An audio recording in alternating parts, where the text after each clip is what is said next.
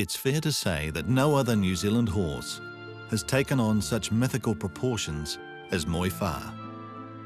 The big gelding story supposedly involves surviving a shipwreck on the way to winning the greatest race in the world, to earning the place of honour in the funeral procession for a king. We'll sort some fact from fiction with this induction. Moifaa's story began in Hawke's Bay in 1895. Sired by New Zealand Derby winner Natata, he was from a good steeplechasing mare named Denby. The breeder was William Allingham, and Moifaa became a family project. Son Percy was given the job of helping to break in Moifaa on land behind the blacksmith shop in Takapau. Standing at 17 hands, Moifaa was plain but strong, with long shoulders and depth of girth. His name is reported to have been derived from the Welsh word for swimming. As a 3-year-old, he was sold for £50 to William's brother Alf, a successful jockey, trainer and owner, with top steeplechase victories to his credit. Moifaa made a name over fences at tracks around the North Island, reaching a peak in 1901 with 11 wins, including the Wanganui Steeplechase, the Great Northern Steeplechase, and the Hawke's Bay Hurdles and Steeples in 6 weeks.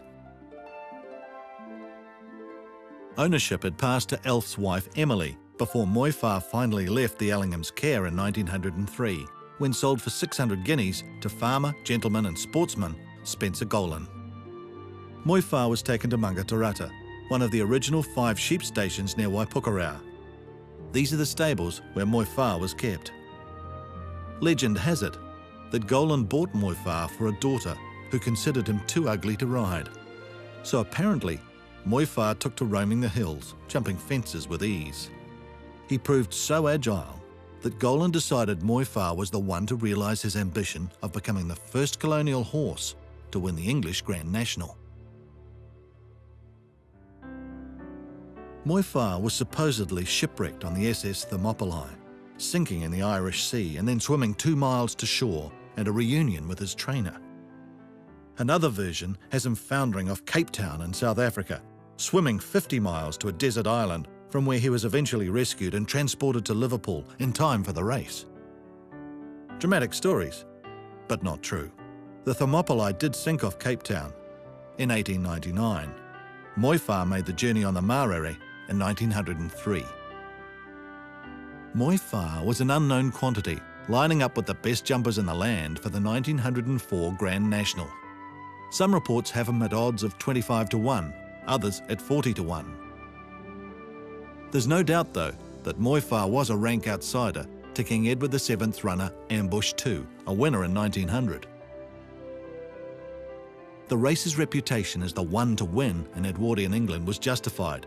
4 miles, 856 yards over 30 fences was a demanding challenge for any horse and jockey. 26 horses started, but the odds shifted in Moifaa's favour by the 3rd fence with a number of falls, one of them the King's favourite. By the 5th fence, more runners had fallen, and Moifaa charged into the lead. Jockey Arthur Birch just along for the ride by that stage, with newspapers reporting Moifaa galloping over the fences as if they weren't there. By the finish post, Moifaa was well clear, beating Kirkland by 8 lengths, with the gunner a neck further back in 3rd place.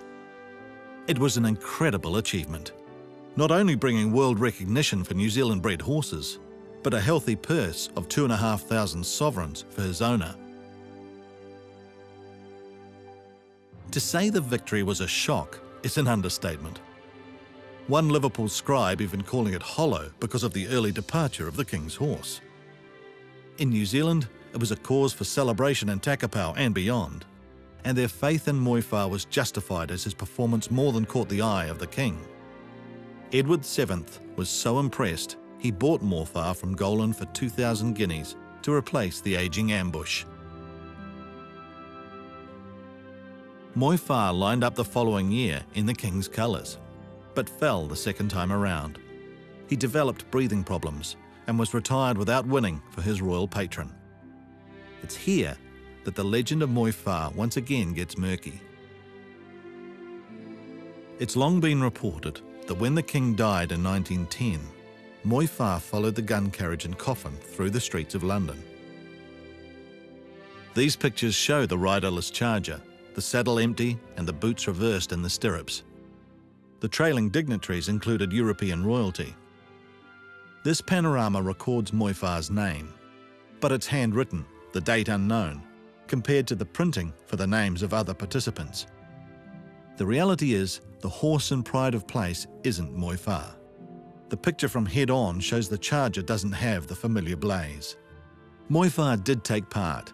He was ridden by Colonel Brocklehurst, who was given Moifaa by the king to hunt in the Leicestershire countryside. But they were behind the royal party. Moifaa's induction might have debunked a few myths. They are peripheral really, as the most important fact is indisputable.